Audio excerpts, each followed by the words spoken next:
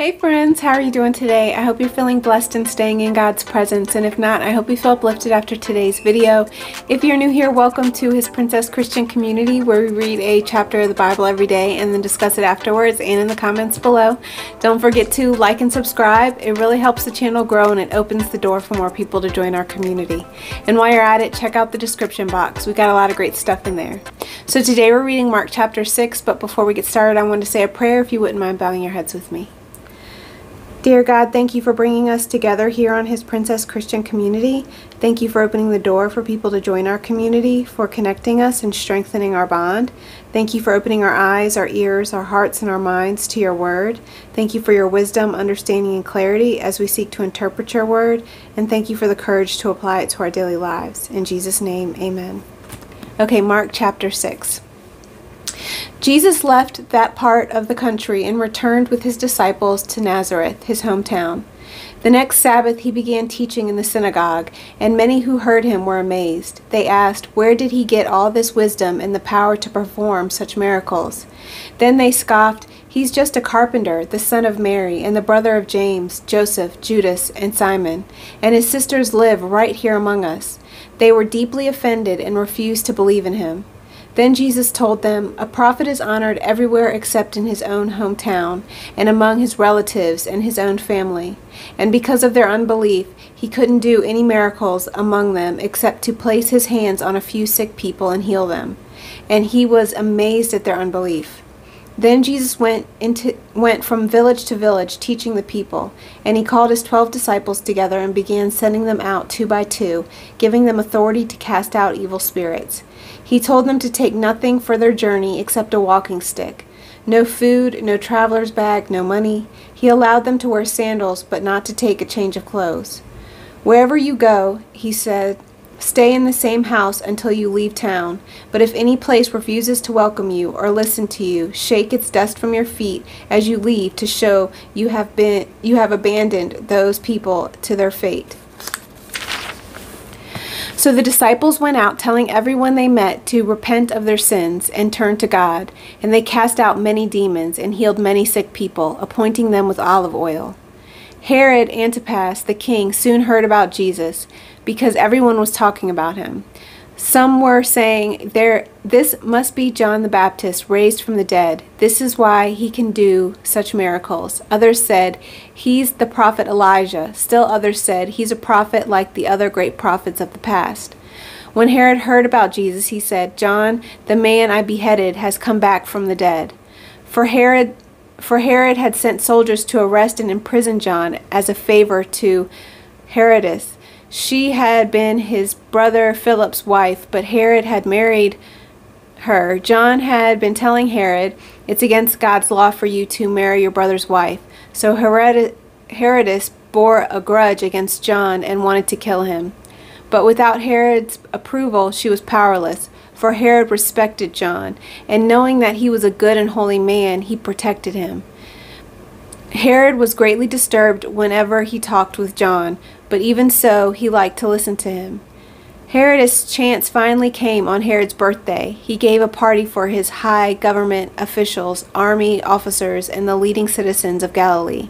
Then his daughter, also named Herodias, came in and performed a dance that greatly pleased Herod and his guests. "Ask me for anything you like," the king said to the girl, "and I will give it to you." He even vowed, "I will give you whatever you ask, up to half my kingdom."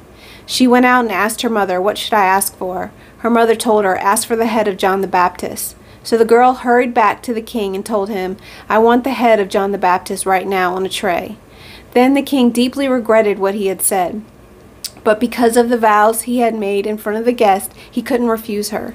So he immediately sent an executioner to the prison to cut off John's head and bring it to him. The soldier beheaded John in the prison, brought his head on a tray, and gave it to the girl, who took it to her mother. When John's disciples heard what happened, they came to get his body and buried it in a tomb. The apostles returned to Jesus from the ministry tour and told him all they had done and taught. Then Jesus said, "Let's go off by ourselves to a quiet place and rest a while." He said this because there were so many people coming and going that Jesus and his apostles didn't even have time to eat. So they left by boat for a quiet place where they could be alone. But many people recognized them and saw them leaving, and people from many towns ran ahead along the shore and got there ahead of them. Jesus saw the huge crowd as he stepped from the boat, and he had compassion on them because they were like sheep without a shepherd. So he began teaching them many things. Late in the afternoon, his disciples came to him and said, "This is a remote place, and it's already getting late. Send the crowds away so they can go to a nearby farm and villages and buy something to eat." But Jesus said, "You feed them." "With what?" they asked. We'd have to work for months to earn enough money to buy food for all these people." "How much bread do you have?" he asked. "Go and find out." They came back and reported, "We have 5 loaves of bread and 2 fish." Then Jesus told the disciples to have people sit down in groups on the green grass.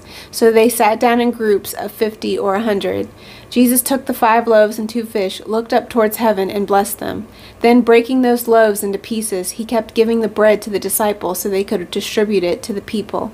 He also divided the fish for everyone to share. They all ate as much as they wanted. And afterwards the disciples picked up 12 baskets of leftover bread and fish. A total of 5,000 men and their families were fed. Immediately after this, Jesus insisted that his disciples get back into the boat and head across the lake to Bathsheba, while he sent the people home. After telling everyone goodbye, he went up into the hills by himself to pray. Late that night, the disciples were in their boat in the middle of the lake, and Jesus was alone on land. He saw that they were in serious trouble, rowing hard and struggling against the wind and waves. About 3 o'clock in the morning, Jesus came towards them, walking on water.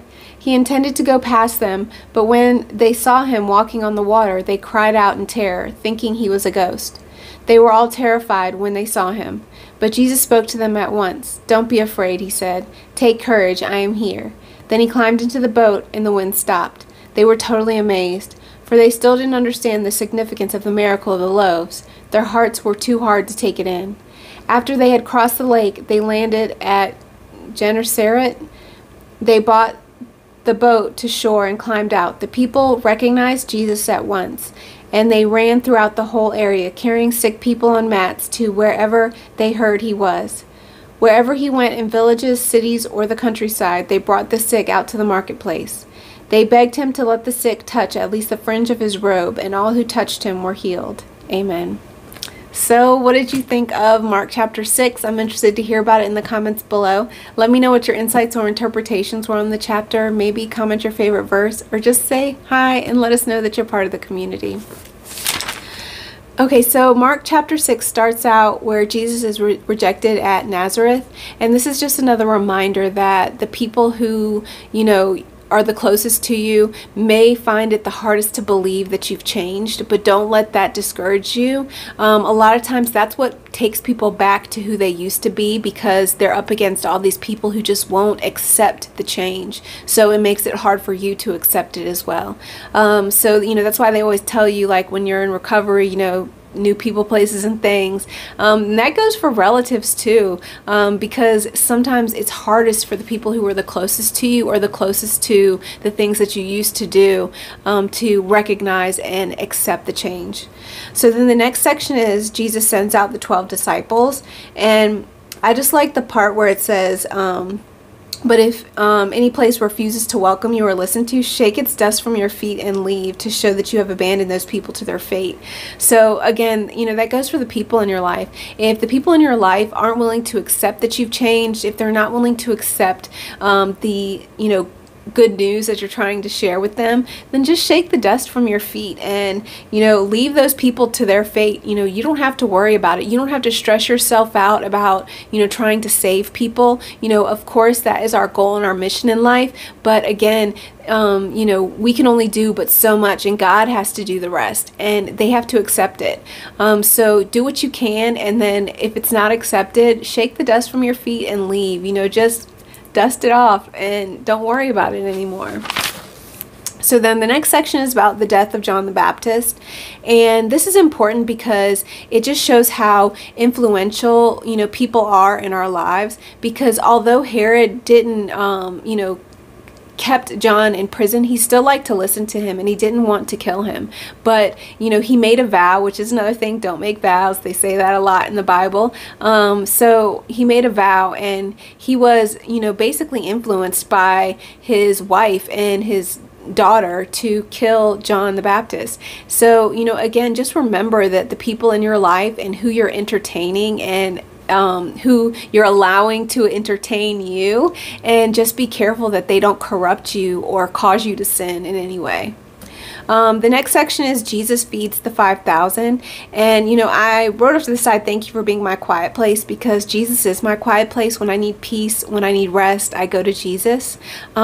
But this part is talking about, again, about God's provision and how, you know, God can bless anything in your life and multiply it. And we just have to have faith in that and trust in that. And just know that it says they all ate as much as they wanted. So you can be full and content and satisfied in the house of God, as long as you know, spend time in His Word, have a relationship with Him, you know, follow His commands, and just continue to grow your faith. Then whatever you need, God, you can lift it up. Whatever you have, you can lift it up towards heaven, and God will bless it and multiply it. So just do what you can with what you have and trust God for the rest. And then the last section is about when Jesus was walking on water, and it says, "Don't be afraid, take courage." Then he climbed into the boat and the wind stopped. So again, when you're feeling afraid, when you're feeling, you know, like there's a lot of chaos around you, just ask yourself, is Jesus in my boat right now? Because if he was in my boat, then this wind would stop, and this storm and this chaos would stop. You know, even if it was still going on, I would be undisturbed by it. And that's what's so important, that we can call on Jesus and He will climb into our boat and still the storm.